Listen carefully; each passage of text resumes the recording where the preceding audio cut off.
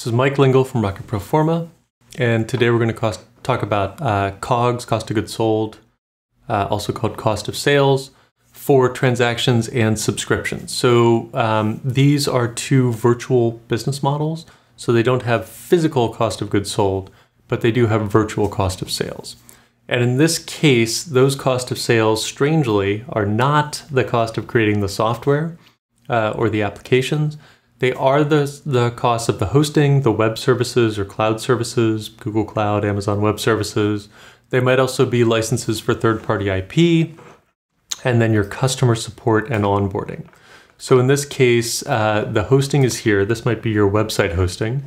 The web services, cloud services are here. So you can do a monthly rate and then a growth rate per month. The licenses for third-party IP are here, year 1, year 2, year 3.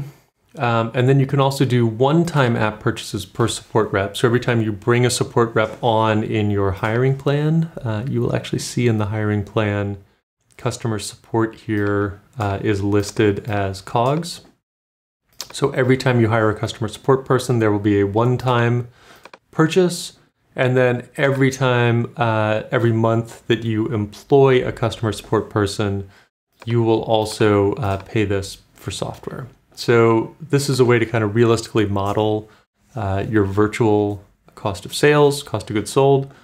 And then you can also add, for both transactions and subscriptions, you can add an extra cost of sales. And this might be, again, we have this licenses for third-party IP, but if you embedded someone else's app inside your app, this might be the monthly fee that you pay them. So, maybe you pay $5 a month to bundle some service inside your service. And so right now I only have tier 1 and tier 3 transactions active, and you will see that subscriptions is inactive. I would have to go up to the assumptions tab here, turn on subscriptions, and actually let me turn on all 3 business models.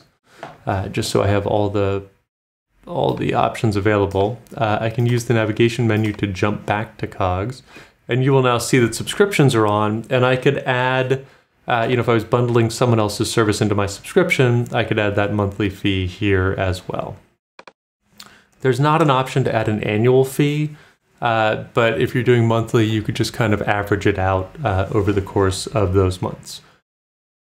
So that's how you do virtuals. Jump down to the section below and we will do COGS for physical business models.